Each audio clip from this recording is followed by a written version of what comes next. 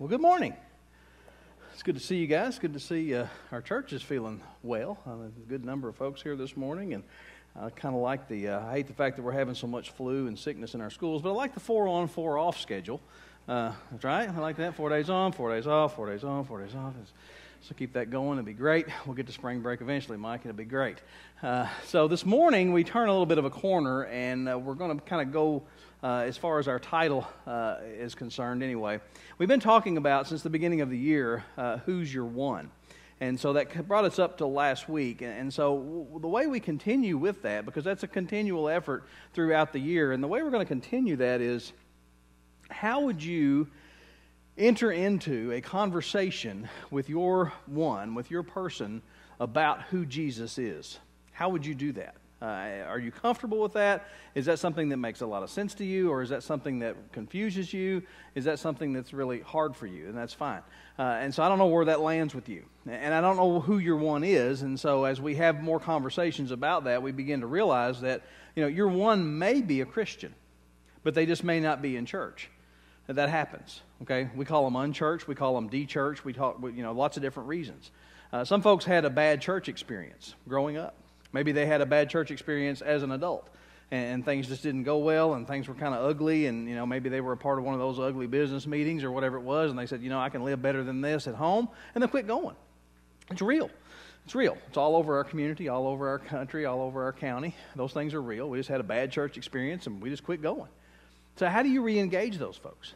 How do you re-engage them? How do you help them to plug back in? How do you help them to understand?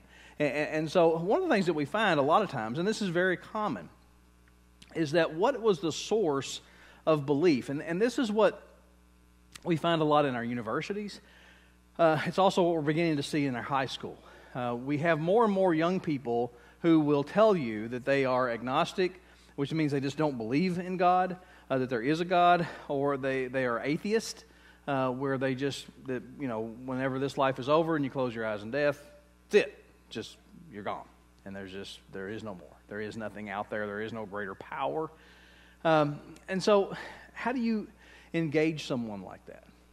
And what happens so many times is that I think sometimes from a lack of understanding, from a lack of knowledge, from a lack of, and this is where we really, and this is something that I've always been it's been very important to me at Living Faith, and it's something that we've really focused on mostly since I've been here as pastor, is a discipling process, okay? There must be a discipling process in place for people to grow in faith.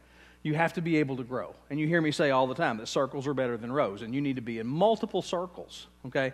You need a group of people that you grow with. You need a group of people that you read, study the Scripture, have those conversations weekly, okay? You need to be in that process of growing all the time. And so if you're not plugged into that, if you're not plugged into a place of growth, then you just kind of will stagnate. And so many times we find this, and I find a lot of folks that have grown up, and what's happened is that at some point in time they were given a question, or they were confronted with the gospel, and they're like, well, I don't want to go to hell. We talked about that a few weeks ago, so sign me up, okay? And I believe. You got to believe, brother, okay? You just got to have faith, sister, okay? You just got to believe. And what happens is if we don't get discipled and we don't really understand, then we were never really understanding of what we experienced. And then along comes a professor, or along comes a book, or along comes, somebody else on television or whatever, and they talk us out of what we were never really talked into in the first place. And so then all of a sudden it's like, how do these kids do that? How do they just all of a sudden become a group of atheists? Or how do these things? And it's because they were never discipled, and they don't really understand what we believe anyway. Well, this is something that I've always taught, and I've always been taught. And as I go back and I research, and where I can tell you with multiple years, 20 plus years of pastoral experience, that I would tell you the same thing. If you're a new believer, or you're considering becoming a believer, or you're trying to figure this whole thing out, a really good place to start reading in this book would be the book of John. Okay? And if you would turn to the Gospel of John and read John's account, okay, of his time with Jesus, that'd be a great place to start. And so what we're going to do over the next 7 or 8 weeks as we move toward Easter is we're going to journey with John. We're going to take a journey with John, And we're going to go through and we're going to experience some of the things that John experienced. And as we experience those things, I hope for you that maybe for some of you, for the very first time, a light goes on and you say, wow. Or maybe for some of you, it's a refresher course to say, okay, this would be a great place to have a conversation. Maybe I can get somebody to read this with me. Maybe we can sit down and have a discussion. Maybe we can have a debate. Maybe we can enter into a conversation with someone and use John as our guide. So we're going to take a journey with John. And as we go through this process, hopefully, the Holy Spirit will reveal to us a multitude of things that we can use in helping those that are around us. You see, in the first century, it was the same thing. You see, Jesus did not come to his disciples. He didn't come to John and say, hey, John, I'm the Messiah, the Son of the living God, and you just need to believe that, brother. You just need to believe that on faith, and I'm just going to tell you that right now, and if you've got something around here, I'll sign it for you, and I'm going off to someplace else, and I won't ever see you again. That's not what Jesus did. As a matter of fact, Jesus' invitation to the disciples and his invitation to John was, follow me. If you'll just come and hang out with me, if you'll just come and be with me, you'll see some things. Okay? You're going to realize some things. You're going to experience some things, and I'm just going to say that after 3 years, you're going to know. And let me tell you, after a lifetime, when John writes his gospel, when he finally puts it down, it was the last one that written. Okay, we have Peter's account. Mark gives us Peter's account of his time with Jesus. We have Matthew's account. He was the one who was the tax collector, and Jesus called him out of the tax collector's booth. And then we have Luke's account from a Gentile perspective that he carefully researched. He interviewed all of these people. And so those accounts we have, but we didn't have John. And so John, toward the end of his life, gives us his account of his time with Jesus. And here's the thing. Whenever you write something, you know, if you've gone through training and why we write papers or we write whatever, any good English teacher will teach you that you should have a thesis statement. You should have a purpose for writing, okay? A purpose for writing that guides what you're going to write so that you just don't write some misguided gibberish, okay? So that you have some purpose for what you're writing so that you have a reason for that. John gives us that, okay? And so where I want to begin in looking at John's gospel is in John chapter 20 and verse 30. He gives us his thesis statement, okay? And this is why he wrote this. Jesus performed many other signs in the presence of his disciples. We're going to come back and talk about this word signs in a moment, which are not recorded in this book. But he did record some things for us, okay? But these are written, why? This is the purpose I'm writing this. These are written that you may believe. That you may believe that Jesus is the Messiah, the Son of God. This is why he wrote it. This is why he wrote it. That you may believe that Jesus is the Messiah, the Son of God, and that by believing, you may have life in his name. This is why he wrote it. And we have it. And listen, I challenge you, go back and dig through this. Go back and dig through that. If you've got somebody in your life that's like, it's a fairy tale. Okay, let's go back and let's dig. Let's go find that. Let's find out how old this writing is. Let's go back and look and see where it came from. Let's go back and dig back through the ancient manuscripts. Let's go back and find the origin of this book. Let's do the work. Let's do the research. There's all kinds of great resources that you can find out there that you can go through and you can dig this out and you can find this out. But this is the purpose of his gospel, is that you may believe that Jesus is the Messiah, the Son of God, and that by believing, you may have life in his name. See, here's the thing. The disciples were in and out, off and on, hot and cold. I mean, you can just chronicle them all the way through. There were moments that it was like, wow! And there were other moments that it was like, I don't know who this guy thinks he is. Okay? I don't know if he knows who he is. I mean, come on. There were times that Jesus said that Jesus came out and said, hey, listen, unless you drink my blood and eat my flesh, you can't have any part of me. And everybody was like, wow, we're out of here, okay? And everybody left. And the disciples were like, the fish are biting, and we could go back to fishing. And Jesus is like, you don't want to leave too, do you? Well, maybe. They were in and out. They were off and on. And listen, when he was crucified, because there was all these moments, and it was like, we're going to go back to Jerusalem. Oh, no, we don't want to go back to Jerusalem. Last time we were there, they almost stoned you. And, we are your disciples. We're hanging out with you. And when somebody throws stones, or you may not have good aim, and they hit you, they're going to hit us. There were times that it was like, I just don't know. And listen, when Jesus died on the cross, when he died, when they arrested him that night, everybody scattered. There were no hardcore followers of Jesus. There was no great big circle of people that all gathered around. There were none of them. They all left and went and hid. I mean, a middle school girl came and asked Peter, do you know? I don't know. Oh my God. I don't know. Everybody hit the unfollow button. Unfollow. We don't know who this guy is. No, none of them. And so John went through a process of coming to belief in Christ. It was a process for him. It was a step-by-step process. And when he come to the end, because Jesus didn't stay dead, did he? He rose from the dead. He came out of the tomb.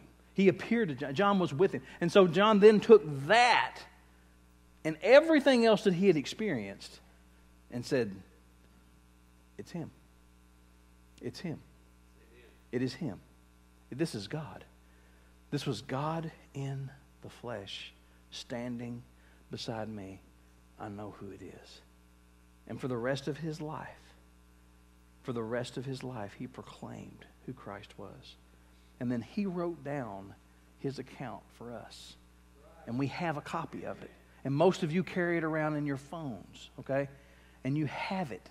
And it's been preserved through the ages for over 2,000 years, this document that John wrote about his time with Jesus. And in that document, in that time that he had, he points out to us what he calls signs. He points out to us multiple signs that Jesus did that points to who he was. A lot of you refer to them as miracles. But John realized that these were not random acts of kindness on Jesus' part. Each one of these things that Jesus performed was for the purpose of pointing us to who his identity was. This is what John realized. These were not just random acts. These pointed out, these signs pointed to Jesus' identity and who he was. The first one that John gives us comes from chapter 2 in his book. And it's a story that I think had been told so many times. It was an account that this actually happened. Everybody knew this. Everybody who was there witnessed this. Everybody who was there saw what happened. And so John gives us this account of what took place. It says, on the third day, a wedding took place at Cana in Galilee. And Jesus' mother was there. This is not made-up fairy tale. This is detail, okay? There's detail to this story because this happened. And Jesus' mother was here at this wedding. Now, if you're not, you can go back and look up and find out what a Jewish wedding ceremony looks like, but it's not your basic Baptist wedding, okay? I mean, it's kind of like, I asked a pastor one time, he had somebody come to him and said, how much do you charge to do a wedding? He said, the first 20 minutes are free. After that, it's $100 a minute, okay? So that's a Baptist wedding, right? And so, but Jewish weddings go on for days. All right, they're celebrations. And it's not just the ceremony itself, but it goes on for days. And so it's a big celebration. People come and they would stay and they would have this big time of fellowship and all these things going on. And so we don't really know, but it appears in reading this that Jesus' mother was more than just a casual attendee, because she has a lot of vested interest in how things are being taken care of, okay? She's not just somebody that's going to walk up because of what's getting ready to happen in the account that we have, that if she was just a random attendee, that she would just come up to her son and go, can you believe that? I mean, they did no more planning than this. They ran out of wine, okay? Can you believe that? Okay, but instead, she feels like they need to do something about it. And so Jesus' mother was there, and Jesus and his disciples had also been invited to the wedding. So John is there. He's an attendee of this wedding as well. And the other people that Jesus have called are all here. When the wine was gone, Jesus' mother said to him, they have no more wine. Okay, and so you guys, when you go to a wedding, especially if you're going to be there for a time, this is like running out of cake, okay? It's like running out of punch. It's like, we've got our guest list, and for me, it's like there's no more barbecue, okay? And so, dude, all right? What are you thinking? And so they're out of wine, and she comes to him, and this is his response. He says, "Woman," time out, okay? Guys, this is Valentine's week, okay? This ain't cool at home, okay? So just don't say, that's what Jesus said, okay? Because it won't work, okay? So let me just let you in on that. Because it's translated accurately, but the presentation is a little bit different. And so this was not a, would you get away? Because he couldn't say, Mom. And so it's more of a, my lady. It's a term of respect. And then he says, why do you involve me? My hour has not yet come. Now, again, I'm not trying to add to the Scriptures, but when you read this, it makes you wonder, what did she know? What did she know? Come on, we're just trying to figure it out, right? Because why would she ask? She knew to call on her son in some time of trouble, okay? When there was an occasion that needed fixing, she knew that she could call on her son. Now, we don't know why. We don't know if, hey, Mom, could you bake some of those, those cookies or whatever it is? Well, we don't have any flour. Well, look again, okay? Because I think we do. And I'd like some of those cookies, okay? And so whatever it is, I don't know. I don't know what she knew. I don't know what she had seen. I don't know what it was like to grow up in Jesus' house, okay? We just know that for 30 years, he was just a regular guy. But Mary knew there was something special about her son. Some special people showed up when he was born. And so there was a lot of special things surrounding this young man. And so she knew there was something special about him. And so she knew that this was somebody that she could call on in this time. And so she doesn't even get specific about it. He says, why do you involve me? And she says to the servants, just do whatever he says. I don't know what he's going to do, but it's going to be cool. And so you just do whatever he says. And she just leaves. She just walks off. Just do whatever he tells you. And so now Jesus decides to act. Why? Because Mama told him to. Okay? And that's what we do, right? Okay? My mama calls me and says, I need you to do this. I don't go, well, that's not what I do. Okay, Mom, that's what we'll do. And so nearby stood 6 stone water jars. And this is where it gets interesting. Because he could have done this multiple ways. But this is how he chose to do it. These are the kind that are used by the Jews for ceremonial washing. And so what happens here, and what we begin to see is that up until this point, and this is John's reflection, because John says there were signs, that Jesus gave us signs. And John looks back on this and says, we had a save you from your sins covenant with God. It was called the temple. Okay? And we had priests who worked there. And they would sacrifice animals on behalf of our sins. And in order to be clean in doing that, they would use these jars of water for ceremonial washing. And so Jesus is pointing to something that he is about to replace. And so he tells them, take those jars and fill them up. Each one of these hold 20 to 30 gallons. He says, fill the jars with water, and so they filled them all the way to the brim. And then in verse 8, he tells them, now draw some out and take it to the master of the banquet. And they did so. And the master of the banquet, and this is where you almost think when John's writing this down, that this story had been told so many times that everybody just knew. Okay? And so he adds it kind of as a footnote. And the master of the banquet tasted the water that had been turned into wine, just so you know. And he didn't know where it come from. They just brought it to him and said, here. And so he tasted it. And then he says this. Everybody brings out the choice wine first. And then the cheaper wine afterwards, okay? Because then they don't really care, okay? After everybody's had too much to drink. But instead, you have saved the best until now. And God had. Okay? And God had. Because Jesus was about to replace the old covenant. He was about to replace what those jars represented. The ceremonial cleaning that had to take place before the sacrifice, all of that was about to go away. All of that was about to go away. And all of a sudden, it should have been the good stuff first, but instead, God had saved the best for last. And John looks back on this and says, I see it now. I see what he was up to. I understand what he was up to. And so this wasn't just a miracle. This wasn't just Jesus saving the day. Jesus was performing a sign that pointed to what was about to take place. You saved the best until now.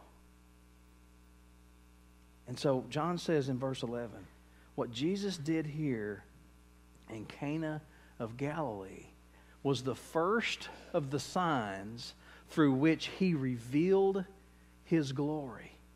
And because, look at this, okay, listen, not just because somebody said so,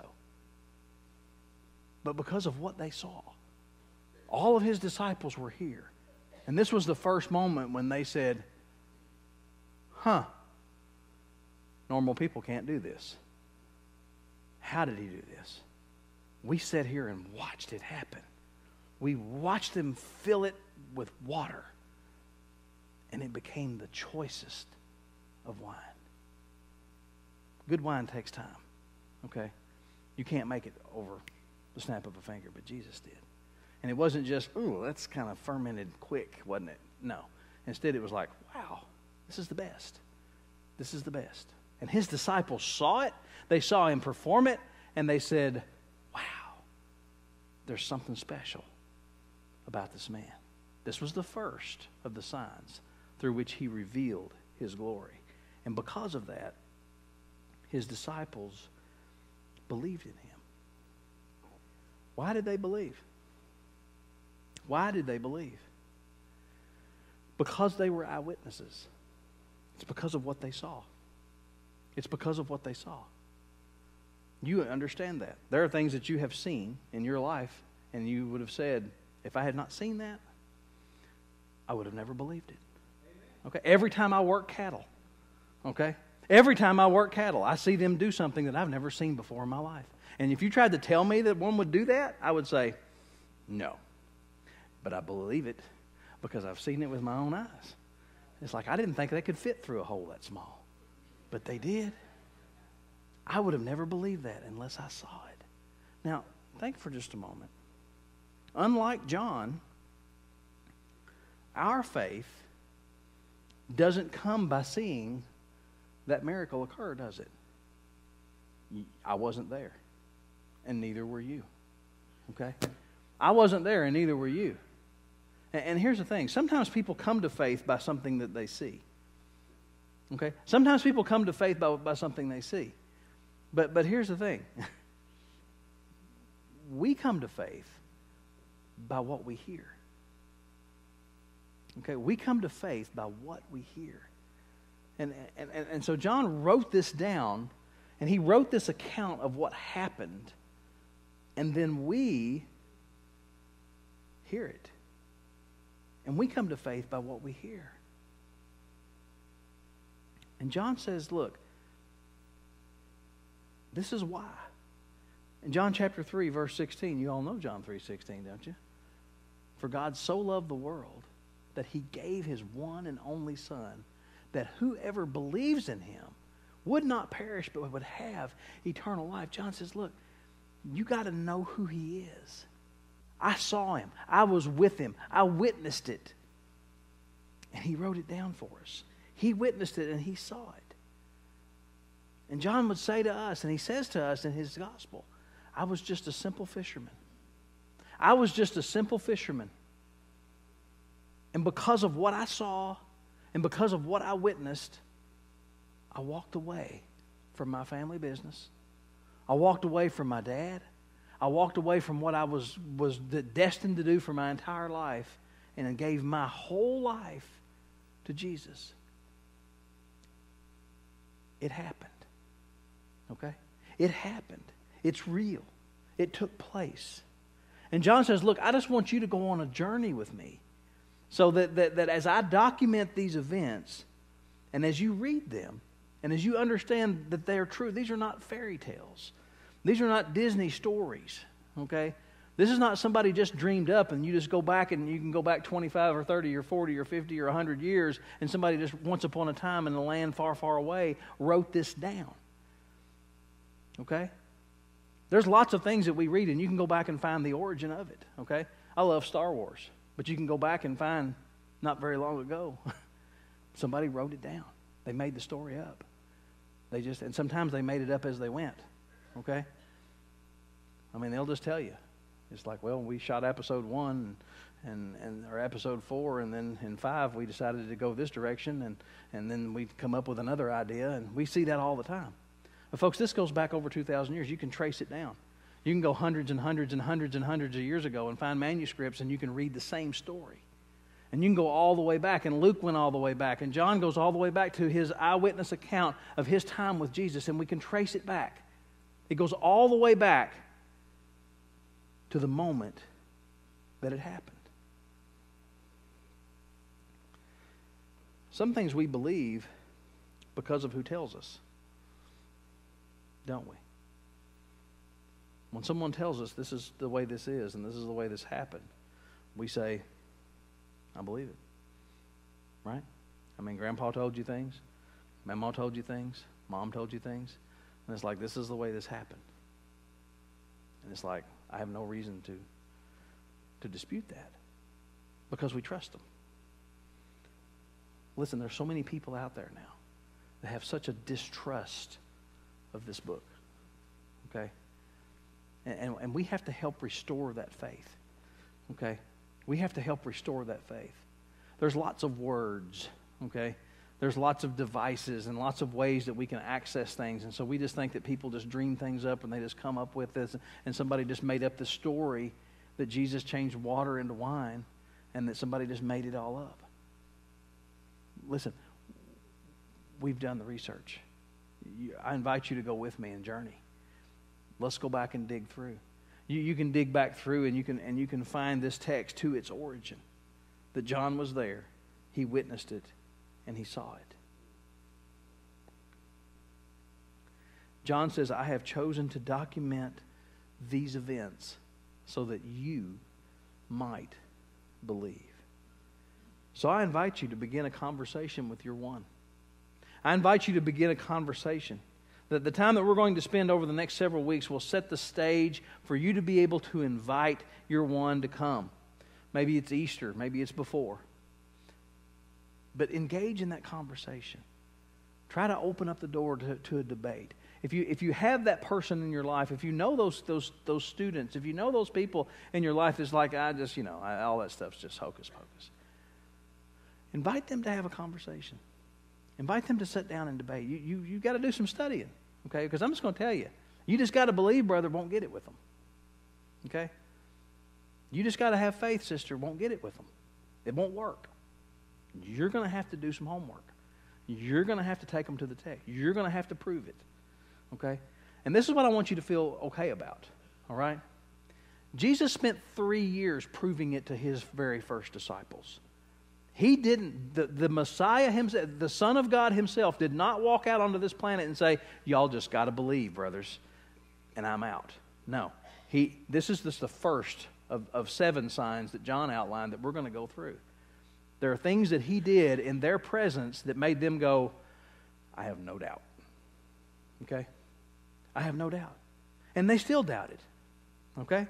They still doubted. Because the guy that they saw do all these things couldn't die, could he? He didn't stay dead. He's the only one. He's the only one who predicted his own death, endured it, and overcame it, and walked out of it.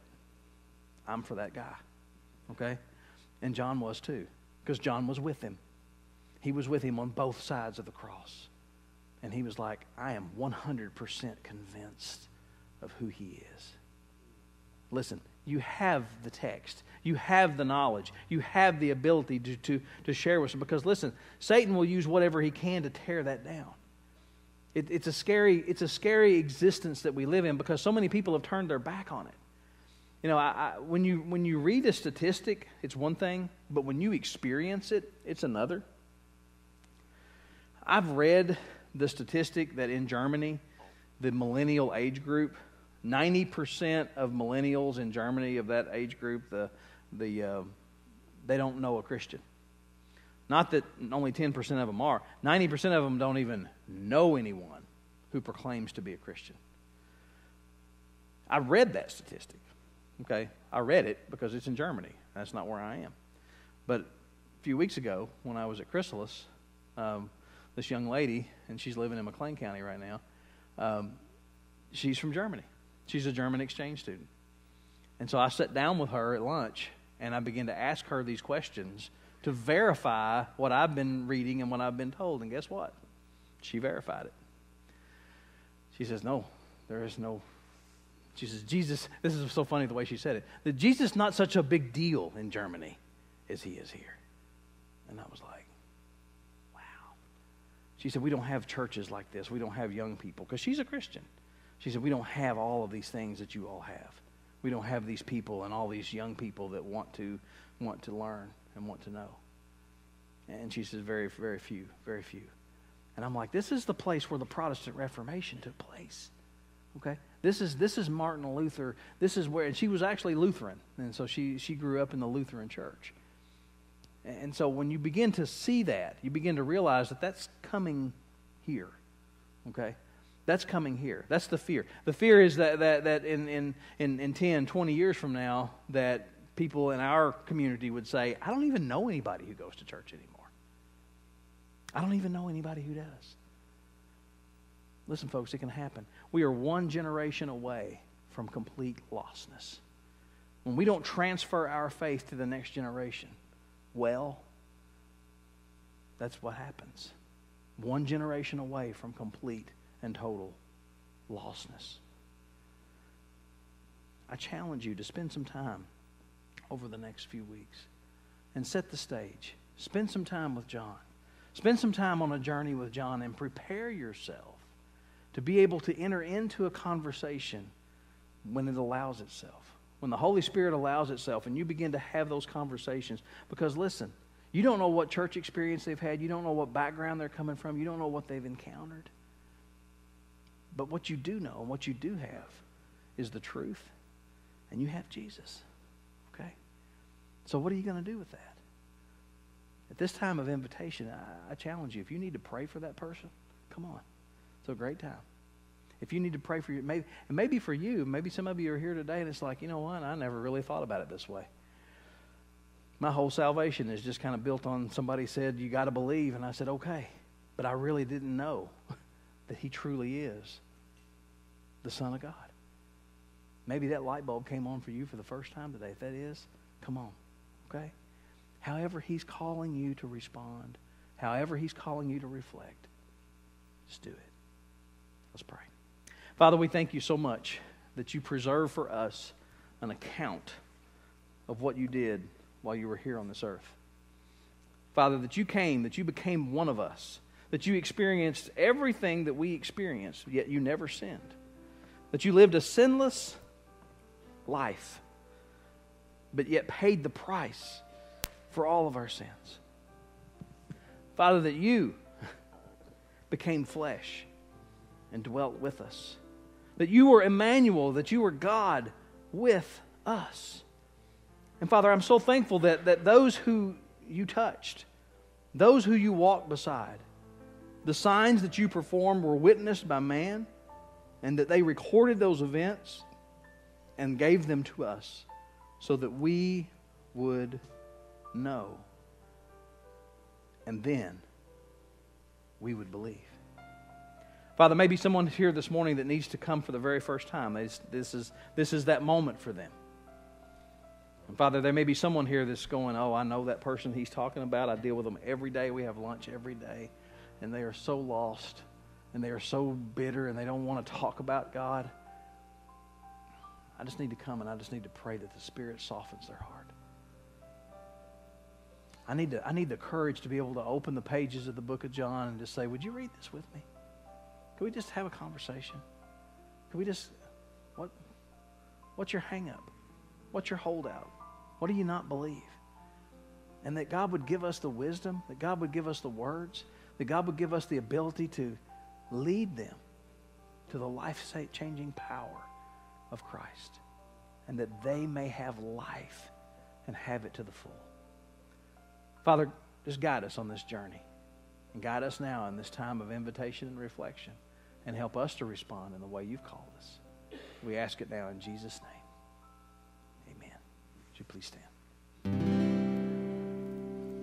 Come out of sadness from wherever